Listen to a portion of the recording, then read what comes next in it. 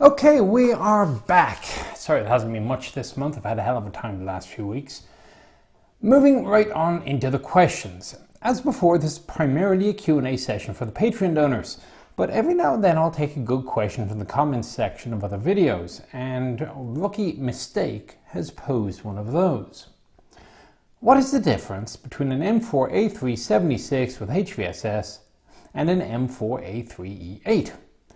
Excellent question, and thank you for asking, as this is the sort of thing which annoys the hell out of me. If you are one of those who uses the two terms interchangeably, yes, you are wrong. But on the other hand, you are also in good company. There are plenty of documents from end users in the field who use the term interchangeably as well. It doesn't make them any more correct, but it is a significant cause of much of the problem. Generally speaking, it seems that many people will use the term EZ8 to any Sherman which has a 76mm gun and the horizontal volley suspension system.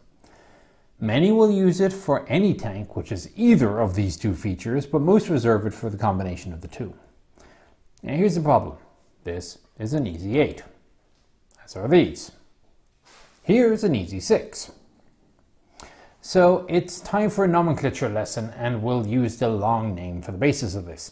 The M designates a model, M1, M2, and so on. It's the base type of tank, such as Stuart, Lee, Sherman, Pershing, etc. An E suffix designates an experimental subversion which has not necessarily been approved for production. E for experimental. Simple enough. If an experimental subversion is approved for production, it becomes an A suffix. The A meaning approved variant. Maybe it's something else, but that's good enough. So there's the M4, which is the welded M4 with the radial engine, the M4A1, which is the cast version with the radial, M4A2 with the twin diesel, M4A3 with the Ford A5, which is the Grizzly, and A6, which was a big cat engine. So far, so good. Next comes the caliber of the gun in brackets. The default was 75mm, but when the 76 started coming out, the 75 might be specified as well. After the caliber will be a W if the vehicle was equipped with wet stowage. As all 76s came with wet stowage, the W is often discarded as redundant after 76. Right, now it starts getting complicated. It is possible to make experimental subvariants of the variants. So if you tweak an M4A3 with an experimental feature, you might end up with the M4A3E1, which actually ended up being an M4A3 with an automatic transmission. If approved, the automatic transmission vehicle could be either the M4A3A1 or the M4A3B1, or more likely something like the M4A7. There seems to have been very little rationality behind the assignment of the E numbers. Sometimes an upgrade would just take an available E number of a variant, such as the MDAP Shermans being either an M4A1E6 or an M4A3E4, despite basically being the same upgrade, whilst the M4A2E4 was the torsion bar Sherman. On the other hand, when the M4E8 designation was selected for a new type of suspension system, someone decided that E8 may as well be the experimental version of every variant with this new suspension. So here's the most important bit. The E8 refers only to the suspension system, nothing else. Not the hull shape, not the gun, not anything else, only the running gear with a HVSS twin wheel pair bogies and a center guide track. The E designation for the 76mm gun, which also came with a simplified hull shape and wet stowage while they were at it, was the EZ6. Which now brings us to the next misconception. It is often claimed that the EZ8 was so named because of the smooth ride, and the truth is a bit less interesting. In World War II, the alphabets were different. Today we say Alpha Bravo Charlie Delta Echo. The tank would be the Mike 4 Alpha 3 Echo 8. In 1944, though, one would say Mike 4 Able 3 EZ8. For whatever reason, the term E8 made it to the field, since the tank was not given an additional A variation, and it's a lot easier to type E8 than with HVSS, which probably led to its widespread adoption and use. Now here's the next tweak. Pretty much all US Army deliveries with HVSS suspensions were A3s. Other nations had to make do with whatever was left over, which basically meant the diesel-powered A2. A well-known example of this is Fury. The tank is powered by the twin diesel, making it an M4A276 HVSS, but it portrays an American M4A3. Since under 1,000 M4A3s were built with a 75mm gun and HVSS, the default for a HVSS medium tank was with a 76mm, and so nobody normally felt the need to specify it. If they specified the suspension, it was basically enough. If it had a 105mm gun, then it was an assault gun, not a medium tank, and the 105mm was specified. So there you go. The full title, M4A376 with HVSS, is the correct name as it specifies all the relevant features: type of tank, type of engine, type of gun, and type of suspension. M4A3E8 was the name of the experimental variant, which was good enough for most purposes, and so was used in the field. Tim Pullman wants to know if the M3 Medium was basically the first tank with a quick detachable transmission. And that's actually a damn good question, and I would submit that the answer is really rather relative. The M3 and M4, of course, have that large transmission housing at the front, which can simply be bolted off for removal. Basically everything that you need to reach in order to get a transmission and disconnect it is easy to get at, and doesn't take long to swing the assembly out of the way. That's not to say that it was particularly difficult to get at other transmissions though. Look at the pre-war Panzer IV, for example. There was a large hatch front and center, just remove the hatch, disconnect the parts, and the transmission comes right out the hatch for replacement. It might be a little bit more fiddly, and I wouldn't be surprised if perhaps a few more fingers might have been lost due to tight clearances, but generally speaking there seems to be very little impractical about it. You will see similar hatches on the pre-war Panzer I or 38T, for example. Tanks such as Panzer III or Tiger, which required basically disassembling the vehicle in order to change out the transmission, seem to have been more the exception than the standard, even in the first part of the war. So whilst the Americans certainly took the whole easy to repair thing to the max, particularly with the M18, in which both the engine and the transmission could slide out on rails, it would not be fair to say that earlier tanks were not designed with some accommodation for transmission and repair in mind. On a related note, Commissar Carl also asks what the Panzer IV's reliability was, especially later in the war. He asks because of the theory that the Germans should have just stuck with the Panzer IV because they generally worked compared to the Panthers. Now, I personally don't think that would have been a great solution because the Panzer IV, fantastic a tank though it is, and I truly believe it was one of the best tank designs ever, was still fundamentally a pre-war design stretched beyond its limits, and the Germans could never produce enough of them to match the numbers of Shermans and T-34s, which were both quantitatively and qualitatively superior to the Panzer IV. I've asked Hilary Doyle, haven't got an answer back. I'll let you know if he does. Adam C. wants to know my thoughts on Master Milo's Type 69 rebuild. For those of you who don't know, it's a couple of Dutchmen who bought a former Iraqi army tank from the UK a few months ago and have been video blogging the restoration process. An interesting feature has the old T-34 style track pins, which get hammered back into place by the ramp welded to the hull if they're sticking out too far. I've also seen it on a T-62, so the idea hung around for quite a while, even though most T-55s and 62s had bolts to hold the track pins in.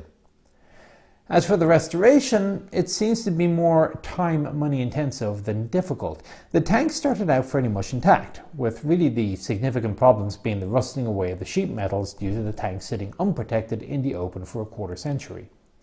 Fortunately for them, the T-55 is a pretty basic design, which is easy to understand. That said, of course, they are certainly doing something I can't, so all credit to them. They seem to be on the downhill stretch right now, so more power to them. Admiral Tiberius wants my opinion on what made the upgraded Israeli Shermans so effective. Was it the gun, the tactics, or the crews? Almost without reservation, I'm going to go with the crews. For all the awesomeness of the big 75 or the 105 guns, fundamentally we're still talking about a World War II tank with World War II armor designed for a 76mm gun being used 2 or 3 decades later. And that's going to have an effect on the vehicle. The upgrade certainly kept the Shermans within shouting distance, but realistically a T-55 versus an M50 should go in the T-55's direction every time. If they hadn't gotten the upgrades, they would not have been viable. But viable versus beating the pants off of the opposition comes down to the crews and the other forces around them. Robert Henry Ulston. How much control does an individual tank commander have over the ammunition loadout for the main gun? I certainly wasn't given a choice. However, from what I've gathered from the archives, ammunition supply seems to have been decided upon at a much higher level, and we're talking division or even army level. After all, they're the guys ordering the ammunition to be delivered across the water. That said, that's a reflection of expenditure, not consist, and I would think the company commanders at least likely had a fair bit of input. This is, however, personal speculation. Bill Hollowell wants to know if the $6.3 million unit cost which the Aussies paid for refurbished M1s was as good a buy compared to an M1A2 for which the US pays about the same price. Now there are one or two changes that the Aussies made over the standard M1A1. For example, their tanks apparently come with a refrigerator. Not that this likely cost $250,000, I hope, but still. Also, for political reasons, they didn't get the DU armor, instead getting some other package which doubtless was a lot more complicated and expensive to get similar levels of protection. The big factors, though, are going to be order size and supporting contract terms. For example, if the contract for 60-odd vehicles included simulators, one can imagine that the tank-to-simulator ratio is probably lower for the Aussies than the Americans, and the unit cost thus higher. And that's only part of it. The level of support for anything from the number of spare road wheels that came with the tanks through personnel assigned as advisors, if any, will affect the price of a military contract. So if the Aussies got a good deal for their money or not, I can't tell you. Witold Yukowski. Have the Russians acquired any current service Western MBTs and tested them? To my knowledge, no. The few times M1s have been captured, the US has generally gone out of its way to blow them up. I am unaware of anything more recent than an M60 finding their way to the Russians for testing, but then again I strongly doubt that they would advertise. Kazuki K, yet again, 2 questions. 1. I had mentioned that the seals around the hatches in the M1 were terrible at keeping the water out of the inside, and is this a problem for the electronics? No, not the electronics, just for you. The seals, when they're new and intact, they actually work fine. The problem is that they get battered around by careless crews, standing on them, tripping over them, whatever, and are usually not a high priority for repair. So when you drive through a pond, you end up with a waterfall on your lap. 2. How exactly does the T-72's carousel autoloader stay aligned with the gun during turret traverse? I have absolutely no idea, and next time I'm in a T-72 I'll see if I can find a locking pin or some such. An interesting question from Spencer Loper. Given that I have led the charge on rehabilitating the Internet's collective stance on the M4, what have been my observations since then? Well, I don't know if I've actually led the charge per se. I think that honour goes to Steve Zaloga. I have had to deal with the deniers and variaboos, but there have also been some pretty rational folks who accused me of overcompensating. I'm not going to say they're entirely wrong. It is possible to listen or read my work and conclude that I am advocating that the tank was the ultimate in design. It wasn't, but it was still damn good for what the US needed, and certainly it was good enough. The biggest problem with it was that it was limited by the development work which preceded the US's entry into the war. For example, Gladian Barnes, the mad scientist over at Ordnance R&D, held a patent for a torsion bar tank suspension which he registered in 1934. However, the funding for it just wasn't there, and volute bogies were good enough and far cheaper. It would have been interesting to speculate what the M4 could have looked like had the US Army been properly funded ahead of time. However, what-ifs like that are kind of pointless. It is true that I don't often dwell on the tank's liabilities. See, for example, the video of Why the Poor Reputation over on Military History Visualized channels. Or is it not visualized? It's one of those two. However, the liabilities are usually well covered by other folks anyway. Charles Charange. As a former TC, how hard would running a platoon in 1940 have been compared to today? That will depend on a couple of factors. 1. Is it a 3-man turret crew, or am I trying to command a platoon at the same time as I'm loading the cannon? 2. How good is the radio system? If I were, for example, a platoon leader of a Panzer III platoon in 1940, I really don't think there'd been a huge difference to today. One obviously would have had to pay a little bit more attention to the terrain in order to keep track of where you were, since there was no GPS, and the gunner likely might have had to have a little bit more help acquiring targets, but the problems of information and task overload would have basically been the same then as now. You're figuring out where you are, where your tanks are, where your friends are, where the enemy is, and what to do about all of them, whilst also talking to higher, lower, and counterparts, and that's before you get actually going through the target engagement process in your tank. It is an incredible shock to the system the first time you try doing all of this, and I'm sure it was no less a shock today than it was in 1940. Reagan Thomas Slatter. What type of recovery vehicles did America use during World War II? The US's main tank recovery vehicles were the M31 series, based on the M3 medium, and the M32 series, based on the M4 medium. In total, about 2,600 of these were built between the two types. Now consider putting that into some perspective. The US built about a third as many tank recovery vehicles as the Germans built Panthers, and a lot more than they built Tigers and Tiger II. In theory, vehicles such as the M26A1 tractor, the Dragon Wagon, were armoured and could recover vehicles as well, but I suspect it was more in theory than in practice.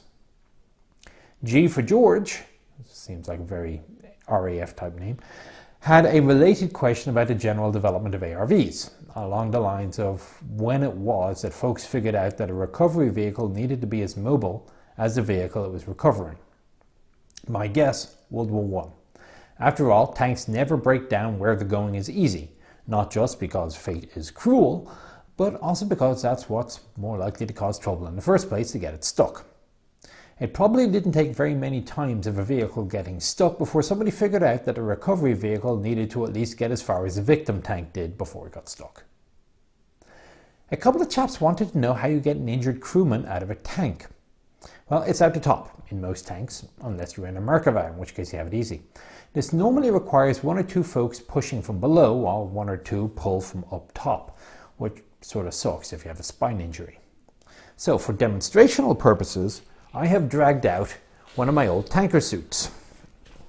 So as I get to the front, okay, collar front, as I open it up, you see this white thing in here?